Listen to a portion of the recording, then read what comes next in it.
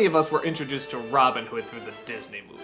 Well, I can certainly say I was. And it's interesting because I think this is the only Disney film where all the characters are anamorphic life forms. Oh, there's other movies where they use them, but I think this is the first one where every character throughout the entire flick is half human, half animal. There's no people in it.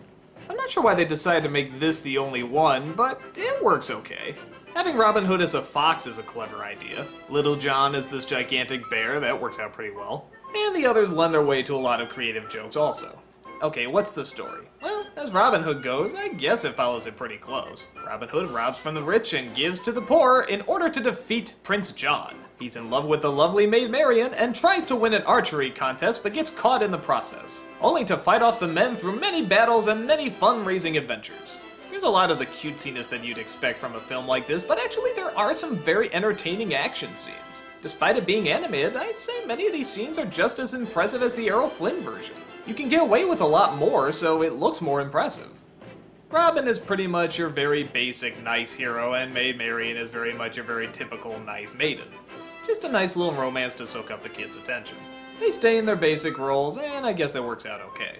Though, have you ever noticed that Maid Marian just disappears in the last third until they get married? Couldn't they at least have a scene where he says goodbye to her before he goes off to adventure, or maybe she's helping out with the scheme, or maybe she's watching him as he's running away? I don't know. She had so many scenes before, why just cut her out of the third act?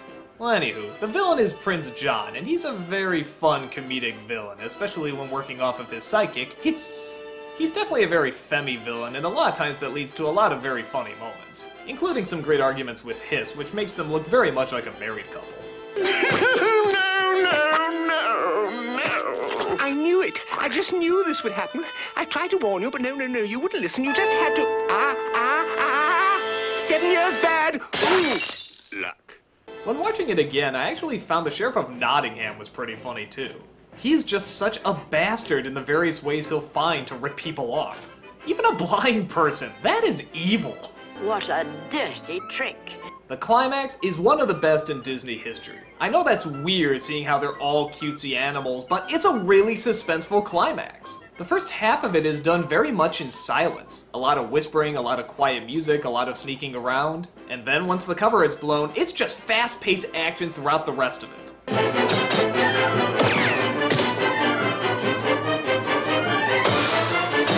It's just great because everywhere the main character turns, there's always something else trying to get him. He just cannot get a break throughout this entire scene. You got arrows flying at him, axes, henchmen, fire, and it just keeps building higher and higher throughout the castle. It's a really good setup. Shoot him! Overall, Robin Hood is a very good kids' adventure film. It's not great, and I don't know how many great things are really in it, but it is very entertaining. Some parts drag, but when it doesn't, it's a lot of fun. Kids will definitely love it, and my guess is some of the adults might find themselves getting sucked in as well.